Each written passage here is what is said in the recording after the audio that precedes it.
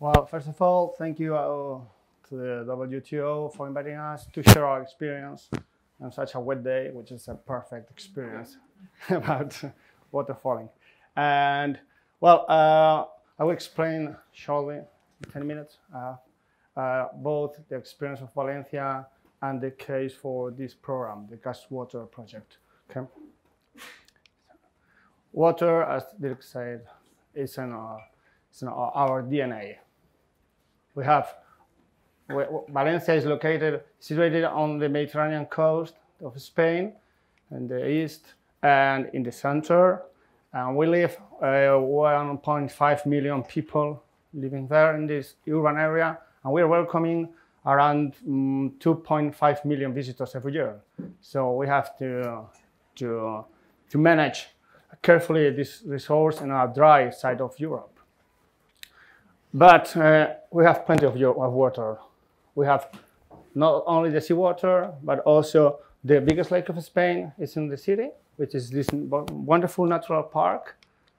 And on the north and the east, we have all these fields feeding the city with fresh vegetables every year, every time. We have all this network of water irrigating the fields. So the water, it's our blood. So it's a living landscape that is used both for living and for visiting. But water management is not a trending topic nowadays. It comes from the old ages, from the Muslims, when they created this water court, which in fact is the oldest justice institution in Europe. And it's running, and it's recognized as a World Heritage. And this is the sheriff of the water. And those are the wise men judging how the water must be used. And their decision is even above the Constitution. So nobody can claim against their resolutions. And water, it's everywhere. It's our landmark. And nowadays, the water is managed, since the beginning I said, in a smart way. This is our company, a local-born company, Global Omnium, thanks, it's our sponsors.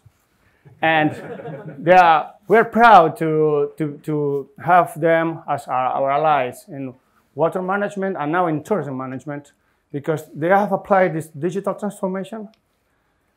So we can, one more. Can you stop? Okay, so we can say that we have this world record on water efficiency management, which is 87%. And it's not an estimate, it's not a sample, it's real, because they invested money and time to create this sensory network, which is measuring every single drop in the city. So they have applied all this knowledge and this intelligence to the city. They are measuring every corner, every user of water.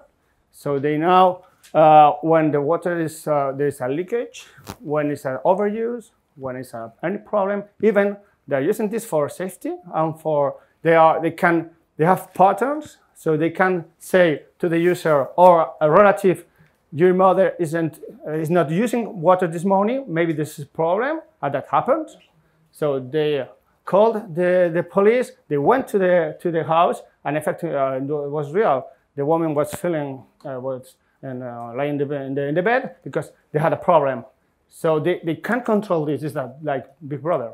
but on the other side, they give us this, all these dashboards that can be used for any kind of use, but water is everywhere. So we are water, and we can be measured by water instead of using other difficult indicators maybe. But that's the city. But what about tourism? Well, Visit Valencia is a non-profit foundation, and since the 91, we are working on promoting and marketing our destination.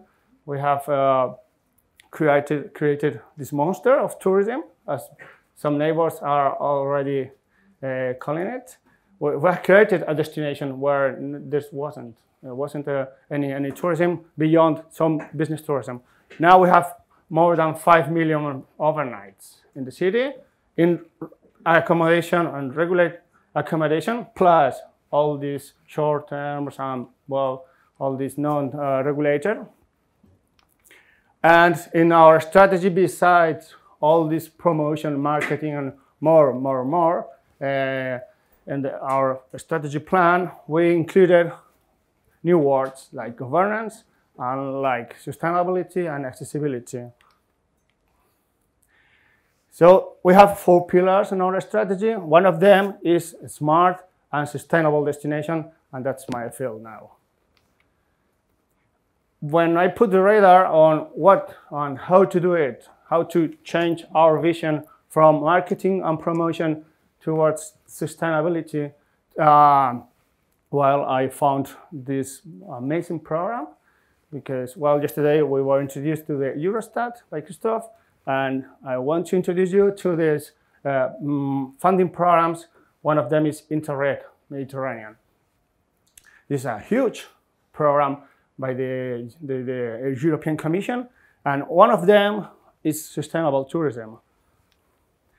There are several projects included where many countries and institutions or universities in the academic field, on the promotion, on water management, all the kind of resources are involved. We finished on this cloud of projects which are all related to sustainable tourism. So, for instance, in my city, we participated in Alter Eco, in Siroco, TourisMed, Mitomed Plus, where Andalusia is leading, Heritdata, Inherit nowadays, Coevolve, and the one, Catchwater. Why Catchwater? Because, well, as I said, water is a key issue in our lives, and for tourism, we didn't have these indicators. We didn't have the picture of tourism impact on water. So that could be a solution. The objectives of the, well, all this information is on the Catchwater website. So please go there. But there were 3 main objectives: to identify gaps of knowledge and on the potential impact that we didn't detect, to develop common tools that we could use this knowledge to make solutions, and finally, to develop a pilot test, which I will show you now. But better than me, I'll show you the video. Let's, come on. What's that? Ah. Oops, it's not. The sound. Sorry. Okay. So it's a short video to summarize the project.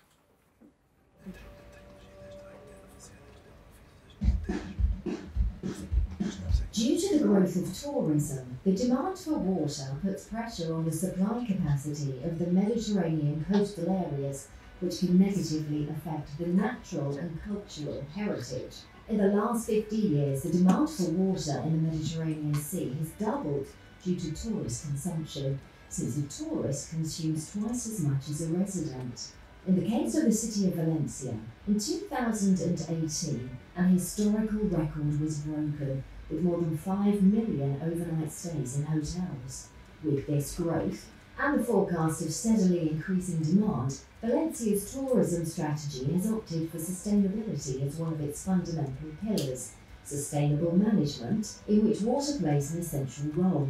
Valencia is not alone facing this environmental challenge. To address it, Valencia has allied with European entities and cities from Spain, Italy, Cyprus, Greece, France and Croatia, with whom it shares a challenge of reducing the negative impact of tourism activities on the environment.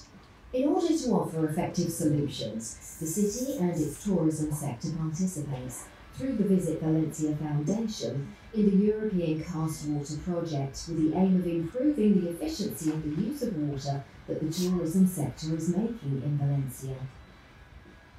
Organisations and companies from 6 Mediterranean countries have worked for 3 years to identify the water use needs of tourism. Sets of specific indicators have been drawn up, good practice manuals have been designed, training and knowledge guides have been prepared for public managers, and an innovative online self-assessment tool for companies has been programmed and tested, which also allows destination authorities to analyse and monitor the efficient use of water by all the actors involved. Actions of Visit Valencia is carrying out in Valencia as part of its development and promotion of sustainable tourism strategy.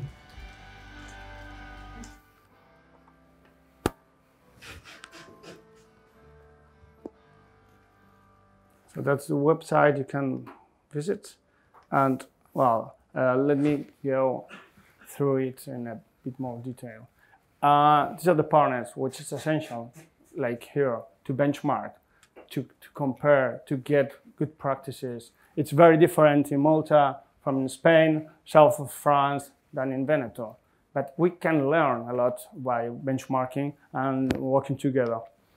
So the objectives I said before and were explained in the video were to enhance the evaluation, the assessment. We did have a lack of knowledge. We have maybe this all these indicators on the city, on a resort, on a destination, but what about tourism in particular? So that was the objective, to improve that knowledge, to shorten the data gaps, and get some comparability also, to learn what else are doing other companies, other institutions, other countries to solve my problem. So first, there are 2 blocks of deliverables. Let's say, first of all, research and knowledge. You can get all this kind of knowledge there, which includes, for instance, for public administrations, there's a knowledge toolkit, how to learn, how to do it, how to improve. There are comparisons between different areas. So mine is an urban area, others are camping areas, others are on islands. So you can get different practices, you can get different experiences, and we are finalizing these policy guidelines, some recommendations both for destinations, countries, even the European Commission, how to improve this water management in tourism.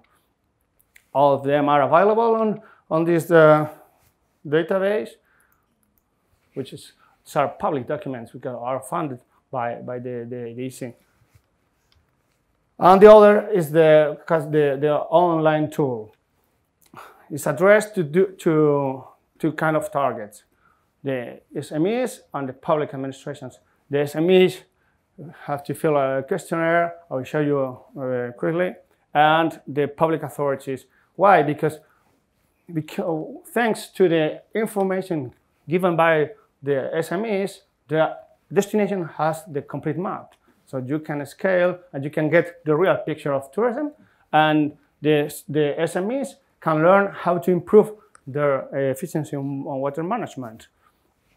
Public authorities get these 2 kind of information. On one side, they've got all the statistics on the assessment of their water policies. They get the feedback from the companies about how they feel the policies are really effective, can be improved, and how. And on the other side, they have all this picture of where is more used, where we have to improve infrastructure, etc.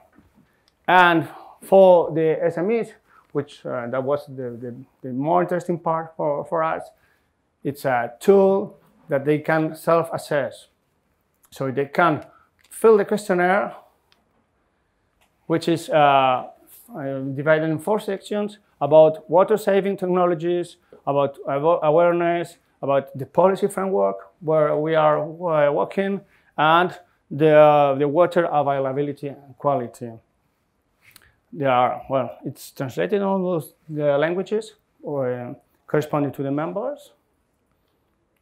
And once you have filled the questionnaire, you get a feedback, which is essential.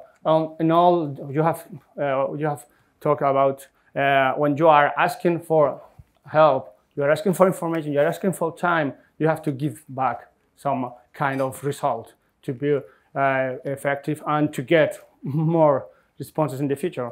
So the project was designed to get all this information, to compile and to give back both ratings and recommendations. Ratings, you have 4 kind of assessment areas you have to see there, and overall rating about how you're performing on water management.